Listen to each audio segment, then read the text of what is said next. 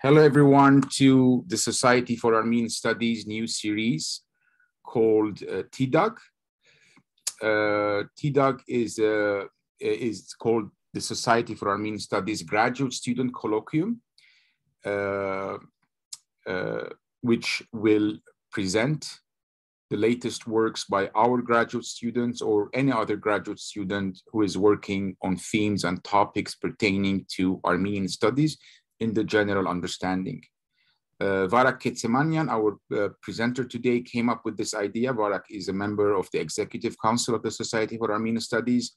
He came up with this idea of creating this series in which graduate students would present their latest work and have a discussion in order to enlighten us with the latest historiographic theoretical approaches in the field of Armenian studies in its general understanding.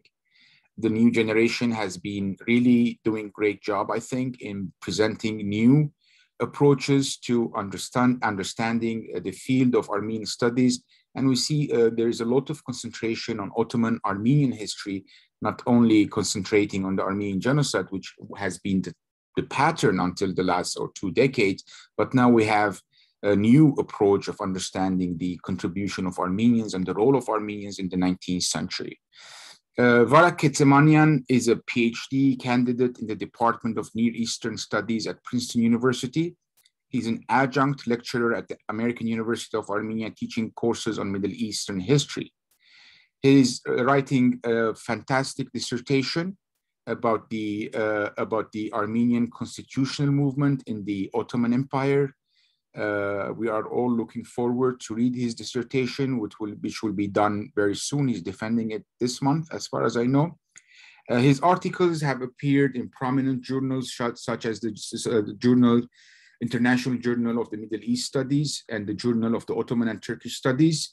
He is fluent in multiple languages: Arabic, Ottoman, Turkish, Armenian, French, among others.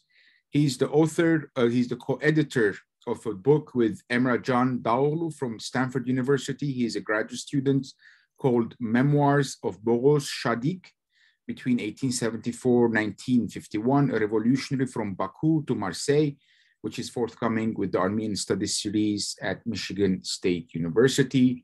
Welcome, Varak, and thanks for launching this new news lecture series called Tidag, the Society for Armenian Studies Graduate Student Colloquium. If anyone wants to present in this colloquium, please contact Varak and CC Katarina Terzian, our executive secretary.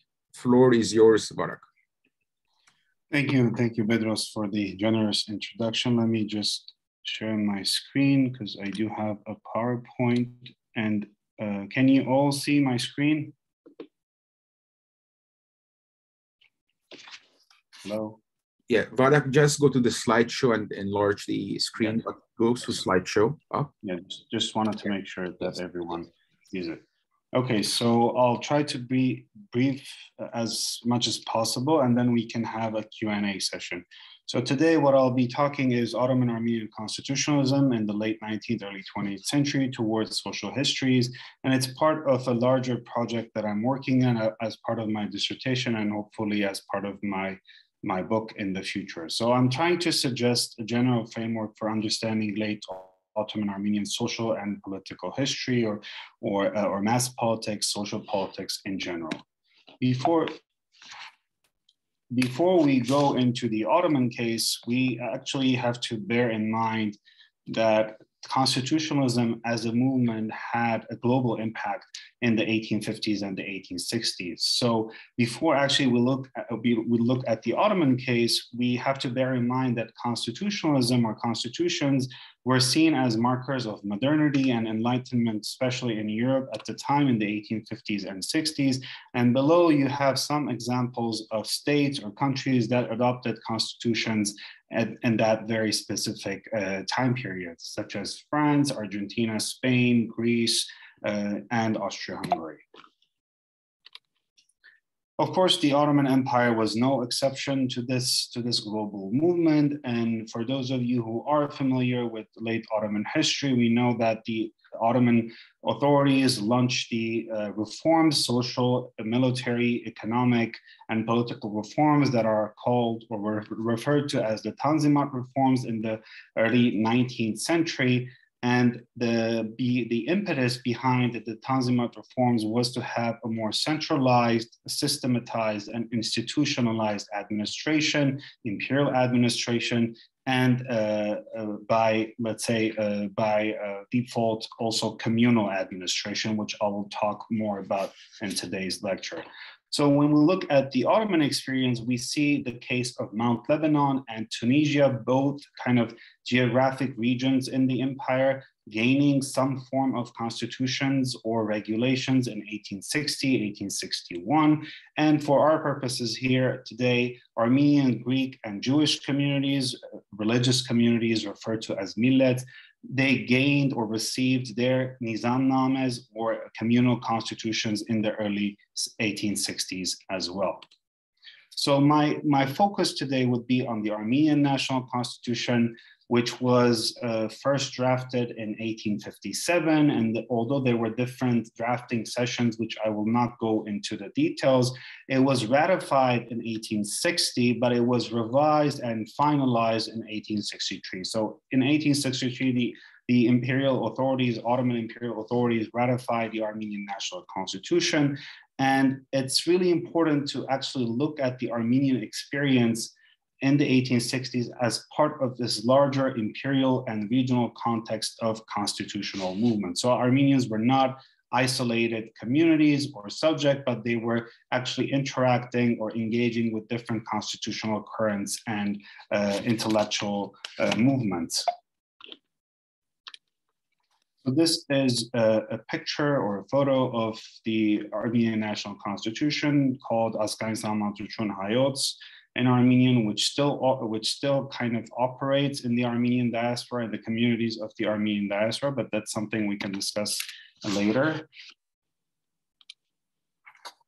So when I first started this research, the main, let's say, research question that I had in my mind was, how was the constitution implemented in Constantinople and in the provinces? So this was basically a very simple question of understanding how this constitution worked for the Armenian community. And as I went through the literature, the sources, the materials, different sub-questions actually emerged, such as what did constitutionalism mean for provincial Armenians and how did they adapt to the changes? How did the Ottoman provinces experience the Armenian constitution? Who were its practitioners? And how did it affect society? And finally, what were some of the problems that the Armenians were addressing through this constitutional system? So these are some of the questions that I tried to grapple with in my dissertation. Before we actually respond or try to give an answer to these questions, it's important to have or to give an overview of Armenian constitutional movement as such. So from 1847 until 1863, a time period that is relatively well covered in the literature and the historiography, and what we can refer to as the proto-constitutional phase, was when two councils, the religious council and the civic council, Kalakagan Zhov and the Gronagan Zhov in Armenian, were established under the auspices of the Patriarch or under the auspices of the Patriarchate in 1847. In 1853, we have the creation of a central educational council among Ottoman Armenians. And finally, the ratification of the final draft of the Constitution itself in 1863. So with the opening, ratification of this constitution, we see the creation of a new political body called the National Assembly, Azgain and Tanuzho Hayot, with legislative powers, and the two councils, religious and civic, with executive powers. So this is a very brief overview of this constitutional phase. Sorry, I don't have an English translation of this chart, but it's kind of a rough overview of what this communal bureaucratic system looked like. You have the Patriarch, the National Assembly, the executive kind of administration with the Civic Council, religious council, and the subcommittees and the commissions. So in theory, when you read the text of the Constitution, you realize that it was drafted to actually neutralize different ecclesiastical centers or religious power centers that were in the empire, and to try to centralize all the power within the Armenian Patriarchate of Constantinople. So if we look at the map here, we see 4 or 5 different ecclesiastical centers with the Armenian Patriarchate of Istanbul here, the Catholicosates of Giligia in Sis, of Akhtamar in Van, the Patriarchate of Jerusalem, and the Armenian Ecclesiastical Center in Echmiadzin. So in theory, the Constitution was supposed to neutralize these rival ecclesiastical centers, religious centers, and centralize the power in the hands of the Armenian Patriarchate of Constantinople. So this is really in theory, and we know this much from the existing historiography literature. So what next? This is the question that comes to my mind when I think about these larger issues. So we need to distinguish between theory and practice, and I suggest actually looking at this constitution, the Armenian constitution, not only as a legal text, but also as a sociological object that was formed by intersocietal forces and was explicable through an analysis of these broad patterns of social formation. So in a way, we should actually situate the constitution within the social currents, within the social formation patterns that we see among Ottoman Armenians in this period. And this is exactly what I'll try to do in the next few slides. So in my dissertation, I argued that the 1863 Constitution was a turning point for the Ottoman Armenian community, insofar as it kind of marked the emergence of what I refer to as the constitutional order. So by constitutional order, I mean a communal frame that regulated and controlled the behavior, expectations, actions, and daily lives of Ottoman Armenians. So after 1863, we see Armenian political and social actions within this general framework of constitutionalism. And as a result, we see the proliferation of new social and political terminologies that we read in the newspapers, in the periodicals at the time, such as the rule of law, justice, legality, legitimacy. So all these concepts are being discussed and debated heatedly in the newspapers and the periodicals of the time. For the constitutionalists in Constantinople at the time, having a constitution for their community was also, as I said in the beginning, a marker of progress, loyalty, and most importantly, legitimacy. Legitimacy and loyalty to the Ottoman state or within the Ottoman state. So what we can really conclude from this slide is that after 1863, the constitution really set the new rules of the game within the Ottoman Armenian community at large.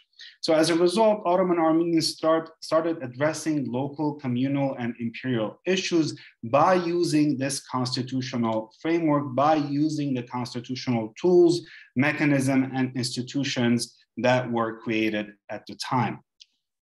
So for those of you who are familiar with late Ottoman history, we know that in the Tanzimat period in the 19th century, there was a shift from the imperial palace, where the Sultan actually resided, and which was the center of Ottoman power for almost 400 years, to the Sublime Porte, to, let's say, the bureaucracy, to the administration, where these new Tanzimat statesmen and elites were based. So I argue in the dissertation that a seminal shift or a parallel shift, a mirroring shift, occurred among the Armenians as well after this constitution, because the National Assembly became the new locus of power in the community. So we see a shift from the patriarch or the person of the patriarch to the National Assembly, in the way we see a shift from the imperial palace to the Sublime Porte or the Tanzimat institutions.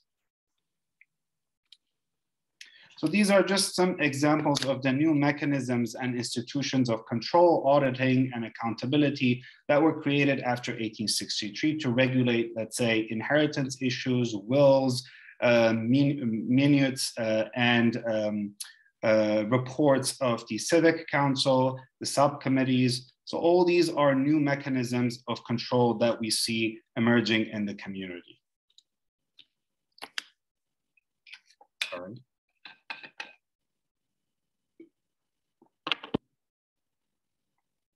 So one of the questions that actually comes to my mind was, or is, who were these constitutionalists? So who are the men of the Constitution?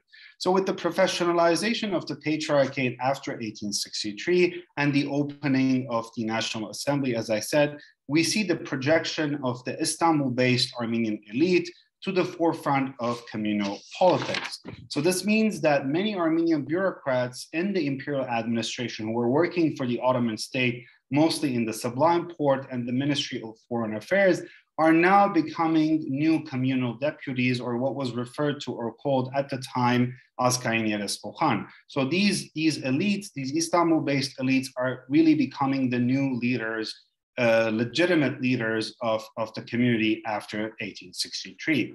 And if we read their reports, the minutes of the National Assembly, the debates in the newspapers at the time, we get a sense that constitutionalists placed education, rationality, progress, and the rule of law at the core of their reform agenda. And it's not really a coincidence that it was only after 1863 that we see a major campaign of quote unquote civilizing and enlightening provincial Armenians who were seen as backwards, who were seen as not civilized enough. And it's not a coincidence that we see a proliferation of philanthropic associations, educational organizations, weekend lectures, literacy and reading campaigns. So all these are actually a result of this constitutional movement that we see in the 1860s. So some examples of pioneers of constitutionalism among the Armenians: Krikorobian, some of you may have heard of him or know of him, Stepan Aslanian, Artin Dadian, Gabriel Noradingian. So all these people are Istanbul-based Ottoman statesmen in a way, Ottoman elites, who became the new communal leaders of this new constitutional system. It's also important to have an understanding of how this constitutional system worked in Istanbul. So basically what I call the tools of constitutional governance. And we focus here on the church committees, or what is referred to in Armenian as the Tidag, which became the smallest constitutional bodies in the community and furnished the foundations of this new system by becoming the regulators of neighborhood affairs, organizers of local elections, and monitors of neighborhood schools. I will talk more in detail about each one of these points in a minute. So on the right side, you see a map of Istanbul where the Armenian churches are located. So each one of these church committees were assigned to a specific church, and in that specific neighborhood, they became the regulators of communal life. So how did these church committees operate?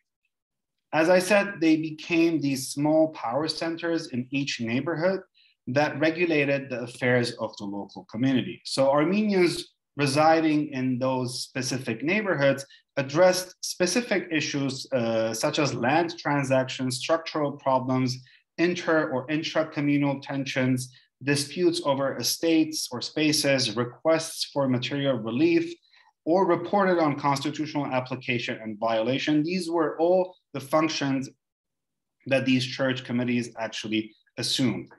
And one of the, I guess, important and even fascinating points that needs further research is that these church committees became the regulators of quote unquote public and communal morality. So they were very careful not to allow illegal marriages, illegal divorces, conversions among the Armenians.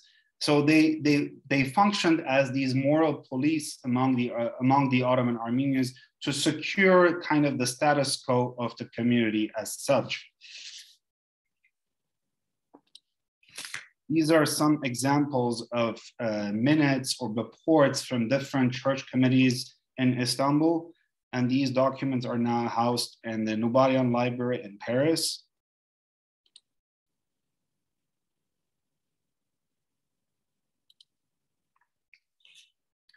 So one of the major questions that I try to tackle in the dissertation when I kind of shift the focus from Istanbul to the provinces where the majority of the Armenians actually live was there such a thing as provincial constitutionalism? Did it really work in the case of the provinces?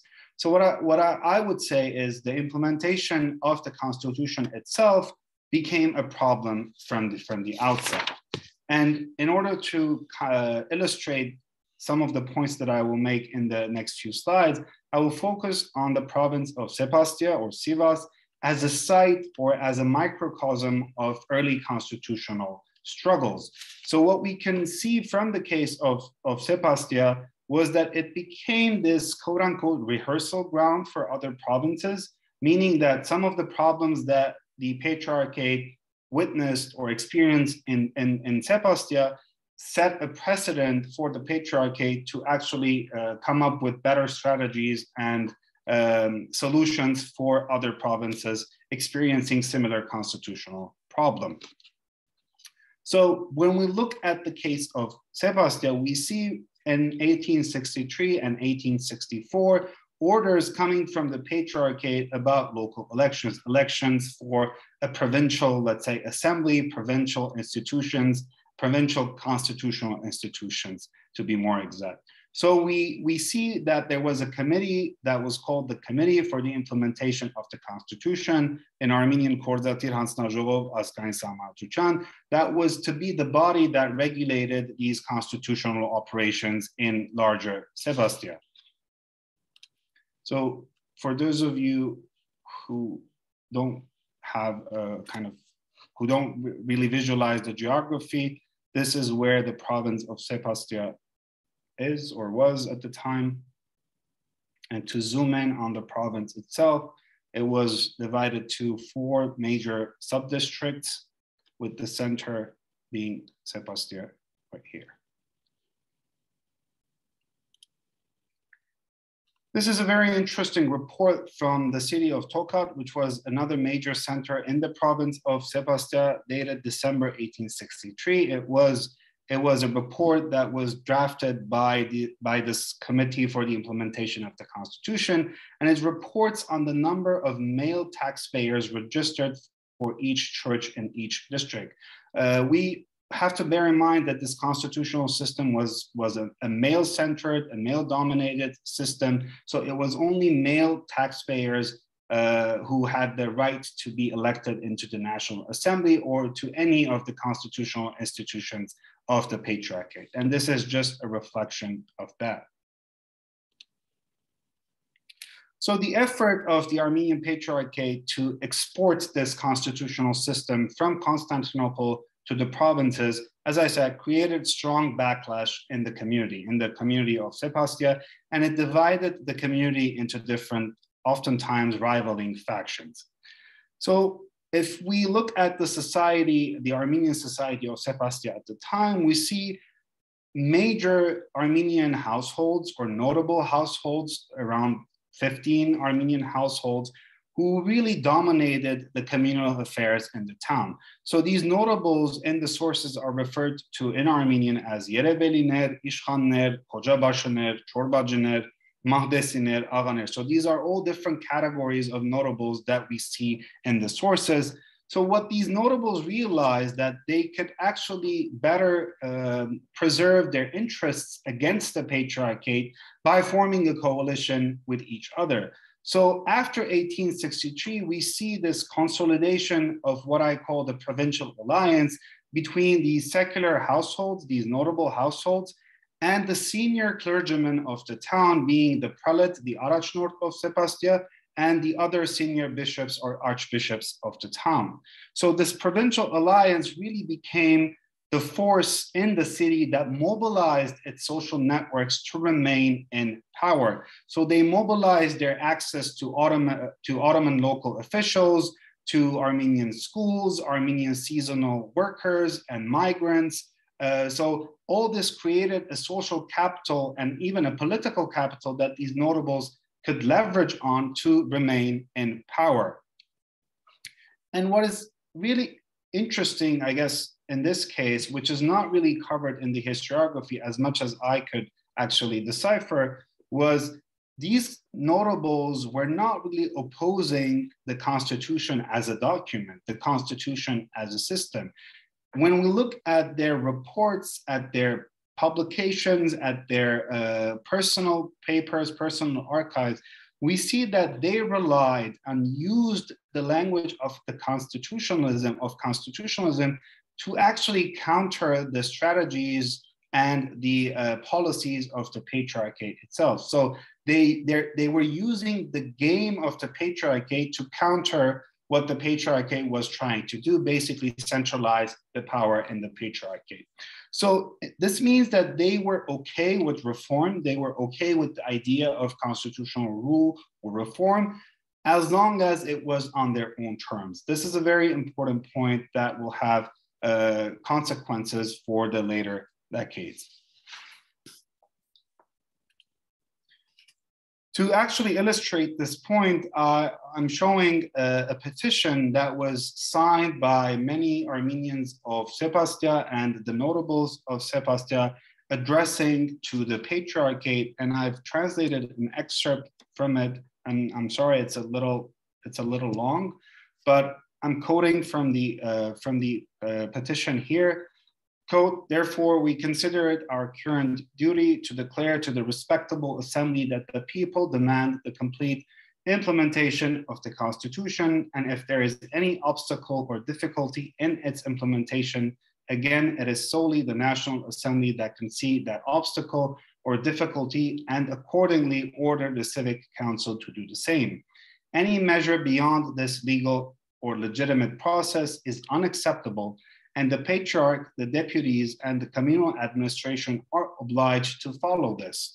We ask from your respectable assembly to consider this declaration and to have the wisdom of keeping the community free from anarchism by removing all the obstacles against the implementation of the Constitution to promote the true welfare and progress of the nation.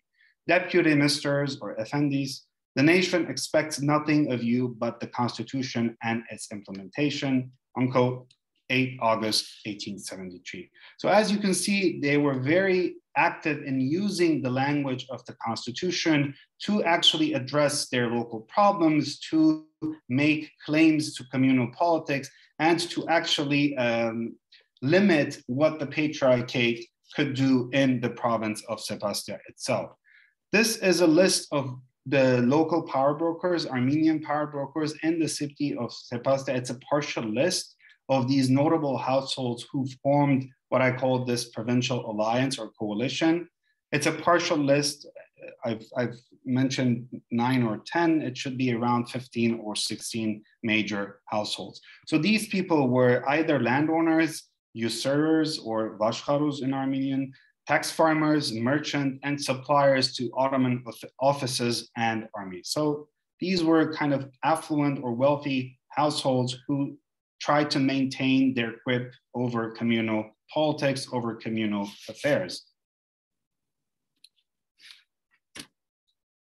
So with the creation of this constitutional system, these notables were kind of flexible enough to use these mechanisms, the language of the Constitution, to legitimize their rule and their leadership over communal affairs. So they acted as official intermediaries between the community and the Ottoman authorities, Ottoman imperial authorities. So through their access to wealth, local Ottoman officials, monastical orders, philanthropic associations, and migrant workers' networks, they successfully integrated themselves into this new constitutional system.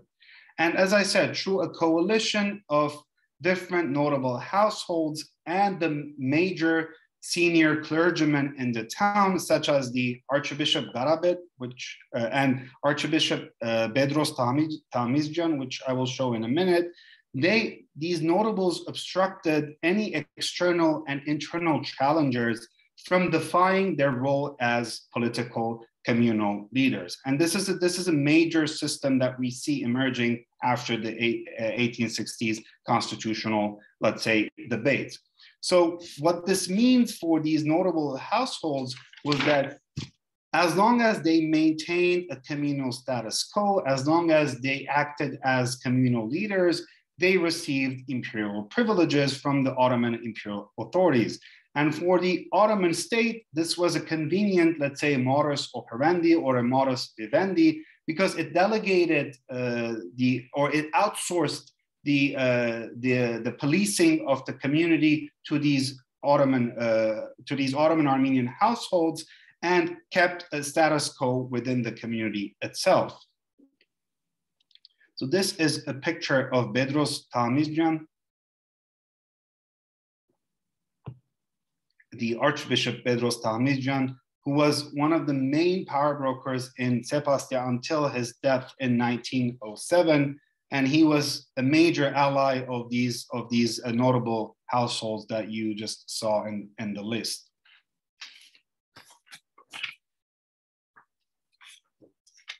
This is an interesting petition just to kind of visualize what I was just telling. A petition written by more than 150 Sepastatis in Istanbul protesting against a certain person, Antanik Vartanyan, who has tarnished the reputation of Sepastia and its prelate. So they asked that Antanik be summoned to Istanbul for a trial in the presence of the Patriarchate and the Mixed Council. Another example of a petition in support of Archbishop Garabet to return to Sepastia as the official, Arash North as the official prelate of the town.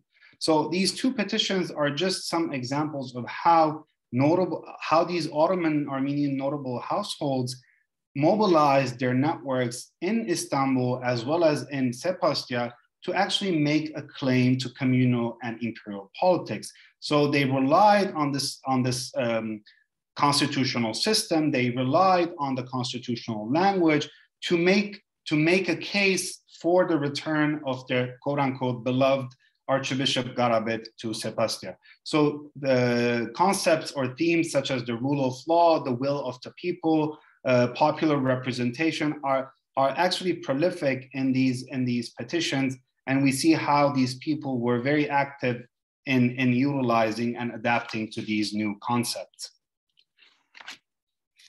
So how does the Patriarchate respond or react to these, let's say, opposition strategies? So in the 1860s and 1870s, we have many official inspectors coming from Constantinople sent by the Patriarchate itself to Sepastia to actually investigate constitutional violations or constitutional, let's say, practices. However, the Patriarchate quickly realizes that if it did not have the support of the notables, it could not make any reform in the city itself. So the Patriarchate realizes, or the National Assembly realizes this in the early 1870s, and it realizes that it was too weak to break the power of these provincial alliances. So in a way, the Patriarchate had to compromise and it needed to accommodate these local notables. And that's why from 1873 until 1885, we can describe this period as the most effective constitutional governance among Ottoman Armenians, when all the institutions and the mechanisms of reporting, auditing, accountability have functioned with much more efficiency and much more, let's say, much more power. Next, I'll turn in the dissertation to what I refer as the crisis or the collapse of this constitutional order. And I'll try to go into the reasons, into the causes of this collapse briefly. So this is a time period from 1888 until 1908, when this constitutional system that was really working for almost 3 decades for the Ottoman Armenians started actually collapsing or was in full paralysis or crisis in the early 20th century. And one of the major reasons for this was we have a change in the Ottoman Sultan. Sultan Abdulhamid II becomes the Ottoman Sultan in 1876. So we have a radical shift in domestic policies and a reconfiguration of communal politics, which I will explicate in a minute. So to give a brief overview of what the Hamidian regime actually looked like, when Abdulhamid became the Sultan, one of the first things that he did was he abrogated the Ottoman Parliament, which was created in 1876 as well, but lasted until 1878. So there was no Ottoman Parliament after that. He implemented new measures of Islamic Sunni orthopraxy and tried to dismantle the institutions that the Tanzimat reforms had created. So with these Tanzimat institutions, Armenians had received some form of, let's say, representational power in Ottoman politics. So when Abdulhamid dismantled these institutions, he really deprived the Armenians the means to politically be represented in Ottoman, let's say, bureaucracy in Ottoman political institutions. Furthermore, he empowered the Kurdish tribal militias in Eastern Anatolia and empowered local Muslim elites, oftentimes at the expense of local Armenians. So we see a more assertive and a repressive central state with Abdulhamid being the Sultan that exacerbated the socioeconomic situation of the Armenians, mostly in the eastern provinces. And we all know from, let's say, conventional Armenian historiography that it was against this background that we see the formation of Armenian revolutionary parties, 3 Armenian revolutionary parties, the Dashnakstchun, the Hanchakyan party, and the Armenagans. What I would like to do today is not to go into the history of these parties or what these parties stood for, but I'll try to explicate how these parties also contributed to the collapse of this constitutional system, to this collapse of this constitutional order. So in the final chapters of my dissertation, I talk about the creation of these radical or revolutionary parties as a new avenues for political mobilization for many disenfranchised Ottoman Armenians. So the continuous hold of these provincial notables over the constitutional institutions pushed many of these marginalized, poor, or coming from socially, let's say, disenfranchised classes to look for new avenues of political mobilization. And when these revolutionary parties started operating within Ottoman domains, they created a set of new institutions that I refer to as the radical order. So we had the constitutional order. Now we see the creation and an emergence of a new set of institutions such as revolutionary taxes and tribunals, clandestine committees, mobile armed bands, weapons smuggling networks. So these were new, let's say, in a way, radical institutions that these revolutionary parties were creating and trying to actually set up a new communal administration.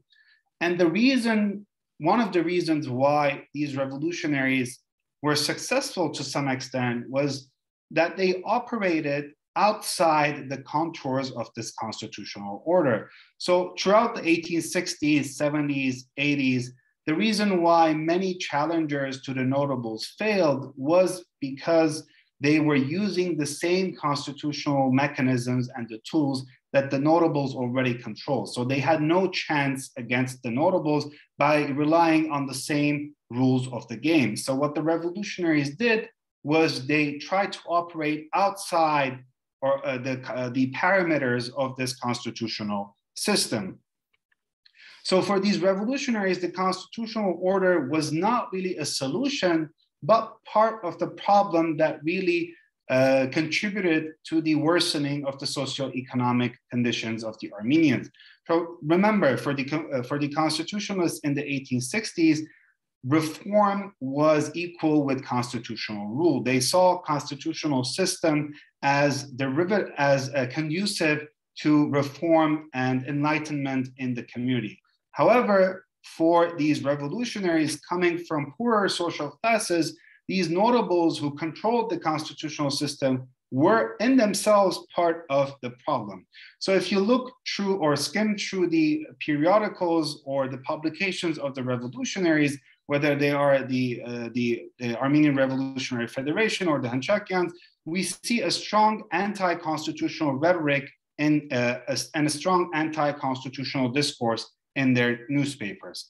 So the revolutionaries elaborated new conceptions of justice, national service, communal belonging, and political rights that were completely different from the way these notables had understood communal leadership in the 1860s, 70s, and 80s. So for them, the constitutionalists were not really reformists, but communal liabilities who should be removed or who should be neutralized by all costs. So we see these reformers, quote unquote reformers, 2 decades ago, turning or transformed into repressive collaborators or even national traitors. And it's not really surprising that we have revolutionaries assassinating communal leaders such as the patriarch, or trying to assassinate him, attacking the chairman of the National Assembly, or attacking other constitutional officials at the time. And this is one of my favorite caricatures that was published in the satirical journal of the Hanchakian party called Tidag in the May 1894 issue. And as you can see, it's titled as Herapokuchan Avele, the broom of the revolution. So we see a major, an Armenian peasant, judging from his attire, his clothing, actually sweeping the floor from the patriarch and other Tanzimat elites or communal elites, tax farmers or loan sharks. And we see a kind of the dawn of a new beginning on the Armenian peasants. So this really captures the mindset of, I would say, revolutionary elites, maybe not revolutionary average militants on the ground, but most of the revolutionary elites at the time. So remember these people, these constitutionalist pioneers of the 1860s. So we basically go from this in the 1860s to this in the 1890s and the early 1900s. This is pretty much what communal politics started to look like in the 1890s and early 1900s. So in this final slide, before I conclude, we should also talk about how the Ottoman authorities reacted to these, let's say, developments, to these changes among the Ottoman-Armenian community. So Armenian revolutionaries, as I said, with their actions, with their assassinations, with their attacks, this destabilized the communal status quo. So in many ways, they jeopardized the communal leadership of these provincial notables, because these communal leaders were not in a position to stop the revolutionaries, to curb their activities. So once the revolutionaries started creating new nodes of power that bypassed constitutional and imperial institutions, they directly threatened the constitutional system that was put in place in the 1860s. So this means that they undermined the existing modus operandi between the communal leaders, these constitutionalist elites, notables, and the Ottoman authorities. So basically what the Ottoman authorities said was, if you cannot maintain the communal status quo, you don't receive any privileges or any benefits. So as a result, the Ottoman authorities started more aggressively intervening in communal affairs. They were very anxious that these revolutionaries would use the mechanisms of the constitutional system to infiltrate into the constitutional bodies and actually create more headache for the Ottoman state. So as a result, for every outbreak of violence and commotion in the community, the Ottoman authorities, central authorities, ascribed collective responsibility to provincial prelates and notables, as well as the patriarchate. So this aggressive intervention and the frantic effort to preserve a communal status quo put this constitutional order under extreme pressure from above as well as from below. From below, because the revolutionaries were targeting this system; from above, because the Ottoman authorities were trying very hard to maintain the status quo and pressuring the Ottoman-Armenian communal leaders to actually do their job and maintain the communal status quo.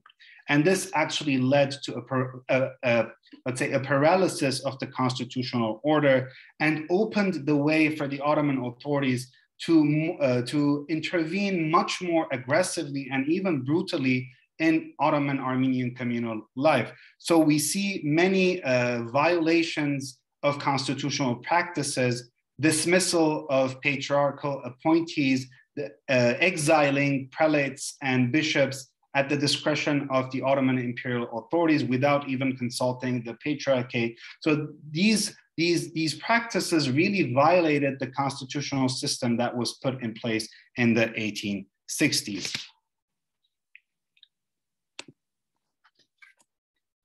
So finally, when we come to the 1890s, before we conclude, we should say that the constitutional order, at least for the regime that Abdülhamid had created, became a liability. So we have many reports actually sent by the Sultan to the different ministries in the Ottoman system, questioning the legality of the National Assembly. So the Sultan is asking whether this National Assembly has any legitimacy, whether it's legal or not. So these reports, in a way, show the anxieties of the Ottoman state at the time and how they were trying to find a way to neutralize this constitutional system and make it much more simple, the interaction between the Ottoman state and the Armenian communal elites.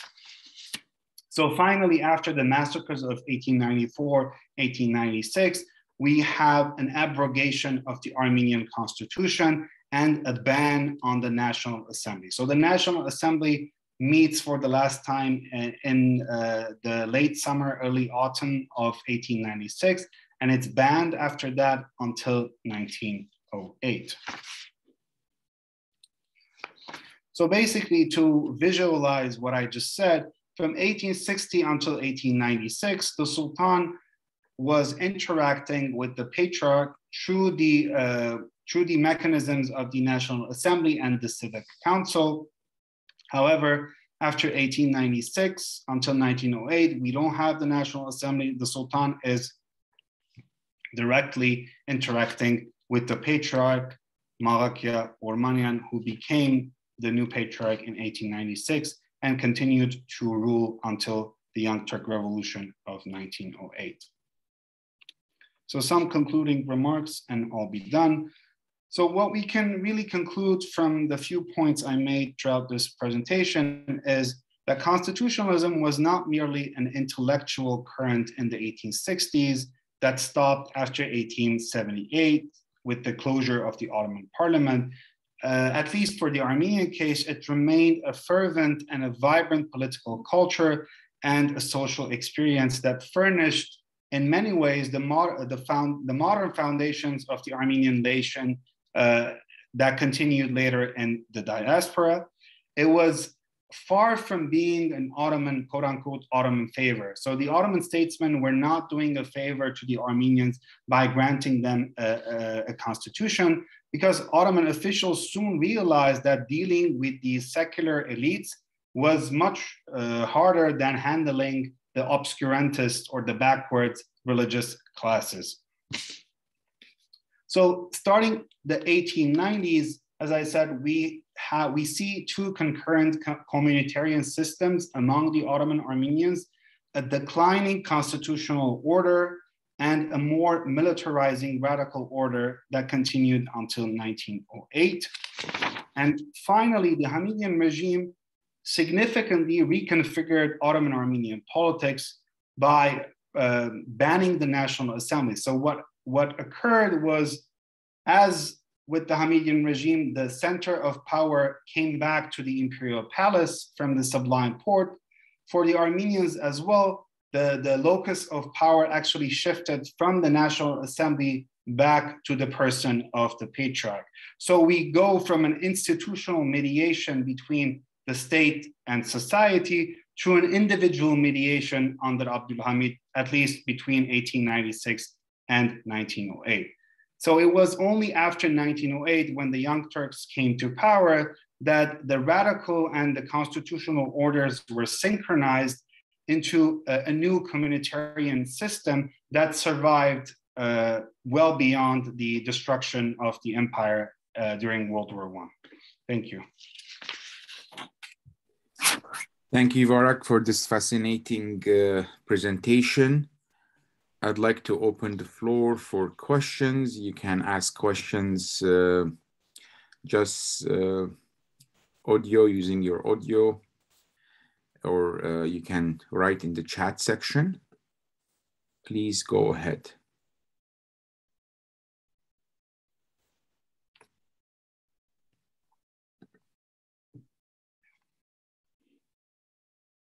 Okay, I'll start the question series, Varak. Is there a possibility to think an in-between solution to this issue, that it's not clear-cut constitutional order versus radical order? It could be that in certain geographic areas, this both were able to coexist together at the same time, depending on the geography. Well, at least in the early 1890s, when these revolutionaries had just started to create their own institutions and systems, we do have a concurrent constitutional and radical order. That continues until the 1896 massacres and the change in the person of the patriarch.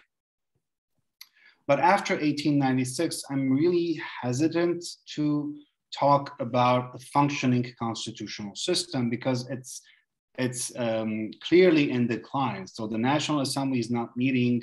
The patriarch himself, Varak Ketsemanian, is involved in a lot of, let's say, endeavors to find relief and support for the Armenians after the massacres, after 1896 massacres. So it's really in the person of Varak Ketsemanian that the power is centralized. And the Ottoman authorities are really happy with this. That's one.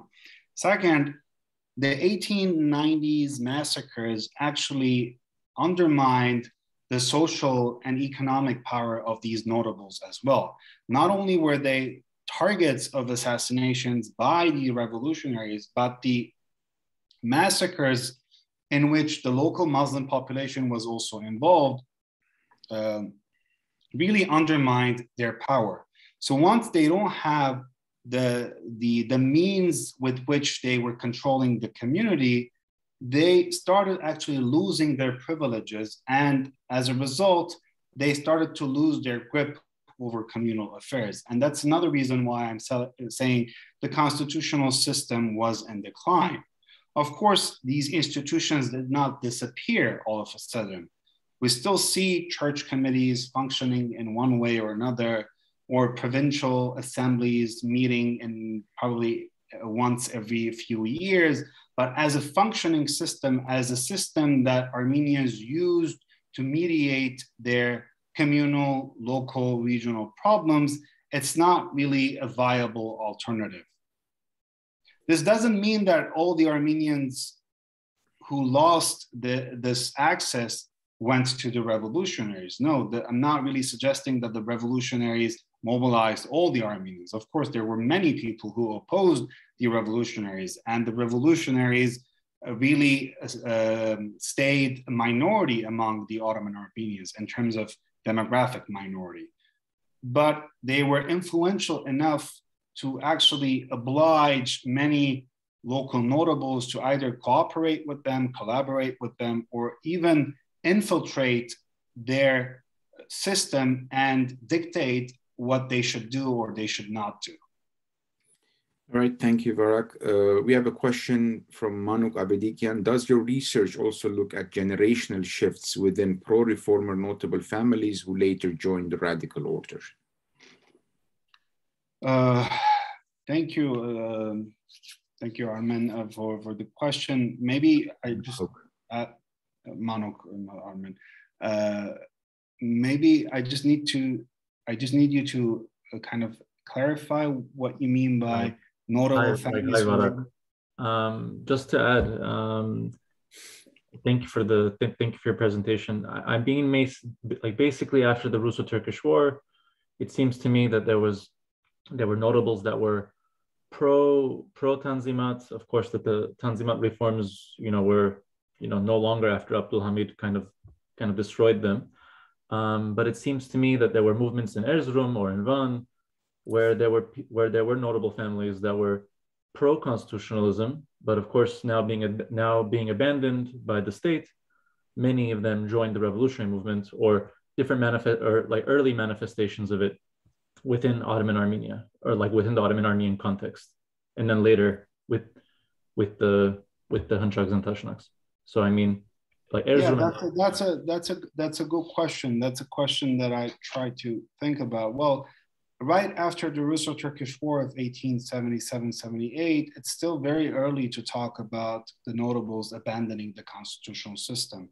As I said, it was only in the early to mid 1890s that some notables tried to join the revolutionaries.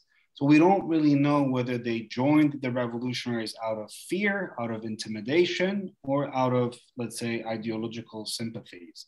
We do have some cases, for example, the case of the Terzibashyans in Van, where, let's say, the older Terzibashyans were part of this notable system. However, Avedis Terzibashyan, if I'm not mistaken, is sympathetic, at least in his writings, to the revolutionaries. That's one. Second, some of the notables, again, in the case of Van, which I've looked more closely, turned to revolutionaries not because of ideological sympathies as such, but they were the more, let's say, marginalized notable class among these intra-notable rivalries and tensions. So for those of you who are familiar with the history in Van, there were two factions, the Boghosians and the Aboghosians, the anti-Boghosians. So it was only some people from the anti-Boghosian faction that eventually sympathized with some revolutionaries. So there is this generational aspect, but I'm very reluctant to generalize it and say it that the sons of these notables all joined the revolutionary movement. We have another question from Professor Ohanian. Varak, this is great, thank you. What are the implications from your work for the Ottoman imperial state governance? Also, were there similar constitutional orders at the same time emerging in other millets? Thank you, Professor Ohanian, for the question. As far as I know, the Greeks and the Jews also received their communal constitutions, but we don't see any such vibrancy or any such political culture develop among the Jews, nor among the Greeks. I guess for the Jews, because of their geographic restriction to Istanbul, and for the case of the Greeks, although the Greeks kind of had a similar constitution, but the power of the ecclesiastical and the religious classes, which was much more than the lay classes. And once the Greek independent state was formed in the early 19th century, I guess the center of power also shifted to the Greek kingdom. And many of the Greek notable families actually lost their privileges and power among the Ottoman authorities. So that's the second kind of section of the question. The first one, what are the implications from your work for the Ottoman imperial state governance? I guess one way of answering this question is to understand how in the 1890s and the early 1900s, the Armenian constitutional experience really became a headache for the Ottoman state. So with this dissertation, what I'm trying to actually argue is when we look at Ottoman kind of practices of violence, of repression, of intimidation, and securitization of the state, the Armenian experience, the Armenian constitutional experience, is a fundamental component of that. That's one. Second, I don't really go into the details of the massacres as such, but one way of interpreting these massacres is that they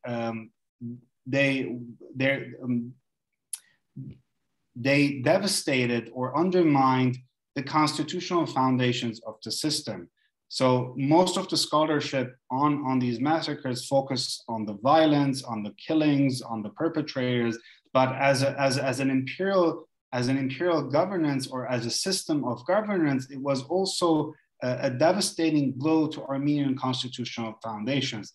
And it was only after that that we see the radical order becoming much more militarized than it was in the early 1890s, because these constitutional checks and balances that had kept the community together in one way or another is really gone after the massacres. The people who staffed these institutions are either killed or exiled or are really economically and socially devastated, that they lose all their privileges within the community.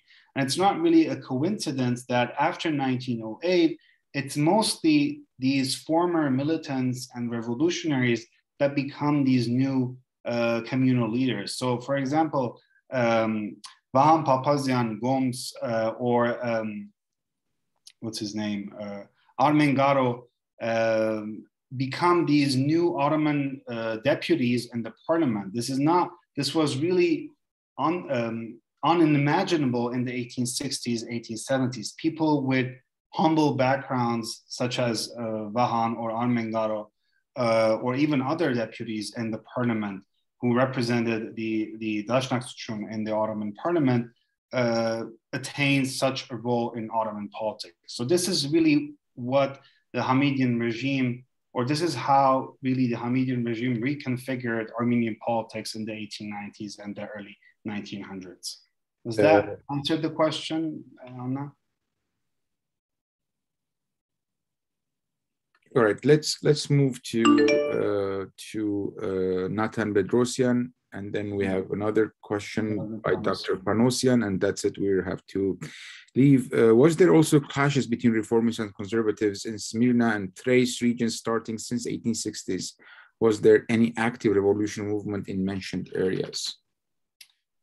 Was there any active revolutionary movement in the mentioned areas? Yes, at least the Armenian Revolutionary Federation was active in Izmir. We do have a lot of archives and reports from the Izmir committees, but I'm not sure I understood fully the clashes between reformists and conservatives in Smyrna and Thrace. I mean, there were these were the constitutional movement, the Khavariyalner and the Rusapanyalner, you know. I think it refers to the constitution, conservatives, not the revolutionary period. I think he's talking about. I guess the reformists and the conservatives are really broad categories that don't really say much about these people. For example, most of the constitutionalists were the sons or the descendants of people who were categorized as conservatives only a decade ago. So in the 1840s, 1850s, the pioneers of constitutionalism who were educated in Europe were the sons of these conservatives. So I would suggest not actually being guided by these two very ossified concepts of reformists versus conservatives, because if we keep up with these categories, we actually fall in the trap of what I just said about the notables. The notables in the literature, they are discussed as these conservatives, as opponents of reform. Even in the literature that is written by Armenian parties, these notables are represented as either national traitors, as collaborators, as opponents of change. But as I just tried to explain in the slides, they understood change in a very specific way in their very own terms. And that's what is important. So the Amiras, for example, in Constantinople, we were not really conservatives in the very strict sense of the term. They did adapt to some of the changes, but they adapted to these changes with very specific rules of the game, rules that they had set down. So I guess that's how I would respond to that question. Okay, last question by Dr. Panosian, please. Thank you, Varak. Very fascinating lecture and a welcome break for me from daily meetings and emails. And thank you to the Society for Armenian Studies for engaging on this new initiative. I think it's a fantastic idea. My question has to do with circulation or the link among the constitutionalists between the Russian Empire and the Ottoman Empire. We know in Russian Armenia, the situation was completely different. We know that the revolutionaries, 1880s, 1890s onwards, were fluid and circulating between Russian Empire and the Ottoman Empire. But in the case of the constitutionalists, were there links between the two, like the two Armenias, let's say, between the Ottoman and the Russian sort of liberal bourgeois elite? Have you found any kind of connection, any kind of circulation of either men or ideas? I guess if we'll start with the ideas, in the 1830s, the Russian authorities created this ecclesiastical constitution for Echmiadzin, what is called the Volozhenia. And that was a model for some of the constitutionalists in Istanbul for the Ottoman-Armenian case. But of course, they wanted to distinguish it or differentiate it from the Volozhenia, because that was a constitution that really had an ecclesiastical nature. And it was a constitution that really put Echmiadzin under further, let's say, control of the Russian imperial authorities. That's not something that the Ottoman-Armenian constitutionalists wanted to do. They wanted to check the powers of the patriarchate, but at the same time, they wanted to be involved or be partners of the Tanzimat project of the Ottoman authorities. So the raison d'etre for these two regulations are very different to begin with. As for men, the circulation among the revolutionaries, which was much more, I guess, in ways that I've seen, than between constitutions between the Russian liberal bourgeoisie and the, let's say, the Odeon types in Istanbul. Of course, there were some visits by Nalbandian and translations or republications of Kamar Katiba and other kind of liberal intellectuals at the time. But I would say that's all for what I've seen. Thank you. We can't hear you, Bedros. Thank you very much, everyone, for attending this this talk. If you are a graduate student and interested in presenting your talk, please contact Varak Ketsemanian and Katarina Terzian, who will prepare the Zoom talk. And thank you for attending. Just a quick announcement on just a second.